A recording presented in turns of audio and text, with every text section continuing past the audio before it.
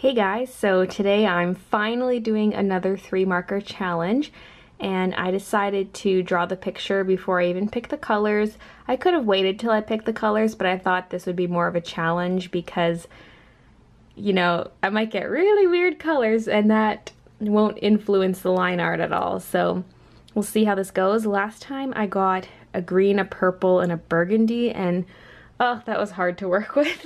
So hopefully I get some better colors this time. The way I'm doing it is going to be a bit different because my markers are stored in a container like this. And I'm going to do what I saw Miss Carrie J do in hers, is she pulled a marker out of each slot and then drew 3 from those. And it's all blind picks. So that's what I'm going to do. Oh, there's so many grays too that are in separate slots. No! Okay, got the camera set up using a kneaded eraser. I'm gonna use one hand as a guide and then close my eyes. Okay. This is gonna be tricky. If I accidentally pull from the same square twice, I apologize. It just makes it more random.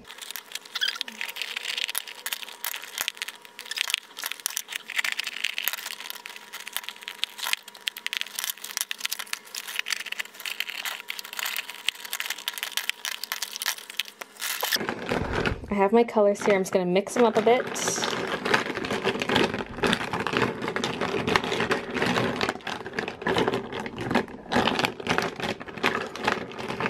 Could be losing some, yeah.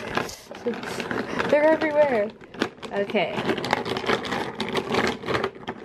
Now, let's hope I pick some good colors. Okay. I'm going to take this. I'm so nervous. I'm going to take...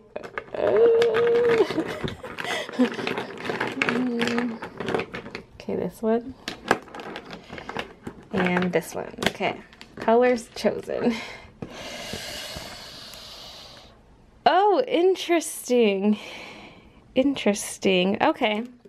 So the colors we have are N1, which is neutral gray number 1, RV55, and BV17. Oh, that's a dark one. That might actually work out kind of nicely because we have a light, a medium, and a dark. So, oh, okay. Interesting. All right, let's go ahead with this. Let's see what some of the other potentials were.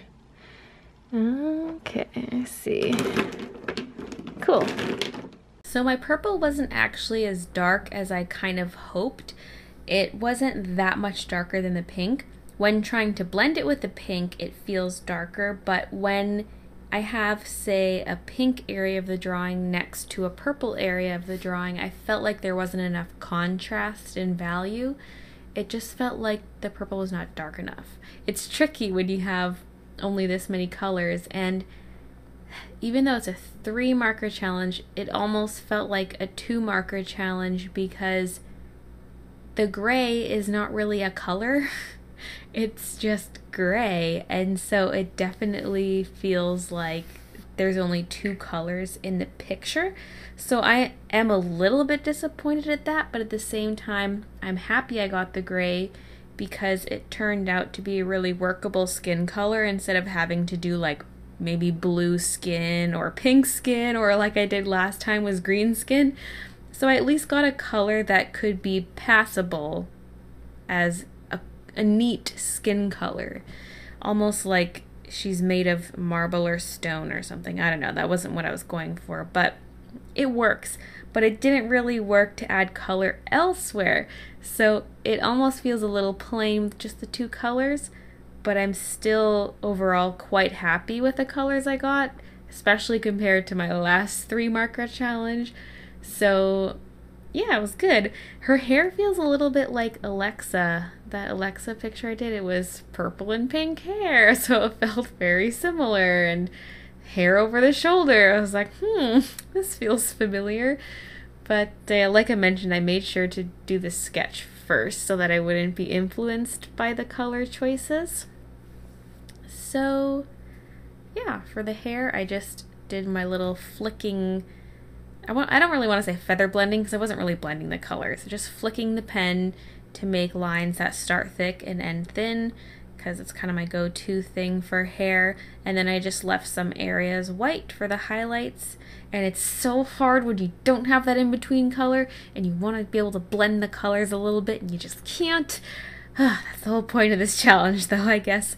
I actually get a little jealous of the people who get monochromatic schemes for their 3 marker challenges. I've seen 2 people get just like all the same color, like 3 shades of yellow or 3 shades of pink, and I'm like, you know, that's almost good because it's easy in a way, even though it could be a little boring that it's monochromatic, because I guess part of the point of this challenge is to see what you can do with random colors, and I guess the funkier the color selection is, the more interesting it could be to watch. I don't know.